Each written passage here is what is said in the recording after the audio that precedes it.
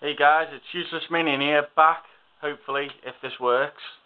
Obviously, what you can see I got is the Scar Predator mask from AVP 1, or AVP for the people that want to get really technical. This is another Sideshow piece. I've got to say, I am well impressed with this. Made out of the same stuff as the wolf mask. I'm sure it's fiberglass or something like that. The base is the, if I can work out, me missus got a new camera and it's not zooming.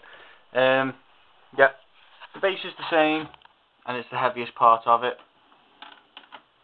I think it's like, I don't know if it's polystone or something, but it weighs a ton anyway. It's obviously the same. It's got the bit where your magnet fits on the helmet and it goes in that part, so you can have it sitting up like that, or you can mount it to the wall and you can pop it on there so it looks like how nicely that is. Propped onto the wall. Ooh.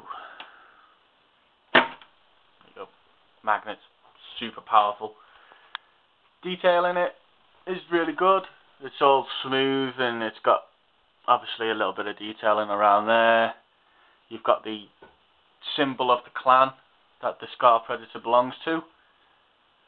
That's all, like, it's been cut out, if you know what I mean. So obviously when he's put it in acid with the facehugger's finger, it's like it's depressed in. Looks pretty cool, the effect on it, to be fair. He's also got the side port with the wires going up.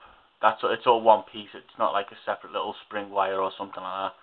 And it's got it's got 3 holes, but normally I think they only have 2 wires that they pop off, and then they can take the helmet off or something like that. Anyway, on the Hot Toys figures, they've only got 2 wires. He's also got some sort of circle hex key thing there. I don't know what the hell that's for. He's got nothing on there except for his laser targeting sensor, and again with the wolf button under there, and the light comes on. There's not much more to this figure, to be fair. I do prefer the wolf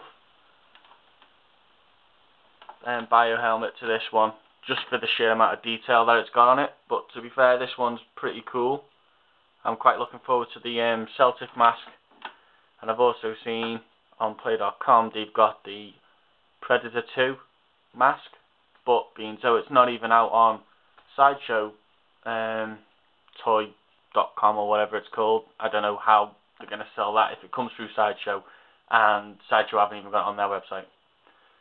I'm quite interested in the sword that they've got. That looks pretty smart, so that might be a future purchase.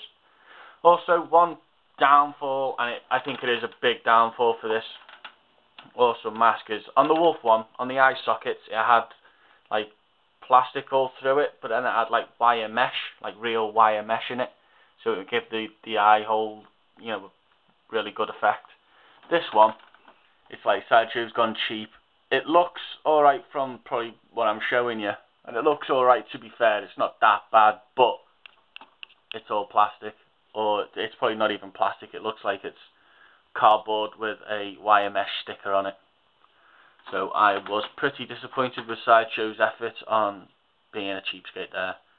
They make good stuff, don't get me wrong, but this, you know, I thought this was like a pretty lame attempt at it compared to the other one anyway. That's my point of view.